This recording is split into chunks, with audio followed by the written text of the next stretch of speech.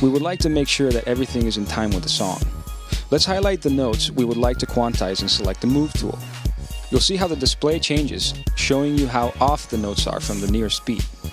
Let's listen to this phrase on its own by choosing Play Selected from the drop-down menu on the top right of the Edit window. Can't reach me, baby, in my head.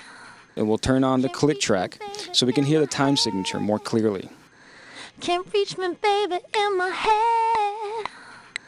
Can't reach me, baby, in my head. To quickly quantize these notes, let's go to the Edit menu and choose Quantize Time at the bottom. As soon as the tool opens up, you can see the notes snap to the grid. Here we can choose different groove signatures, just like in a MIDI editor, and the slider determines how tight the notes quantize to the established grid. As we scroll through the different grooves, you can see how the notes move around to conform to the selection. My head. Can't reach me, baby, in my head.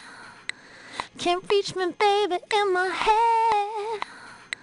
Can't reach me. Once you're happy with how it sounds, choose OK to accept the changes made. Remember that Melodyne is non-destructive, and any changes made are not changing your original file, so don't be afraid to experiment.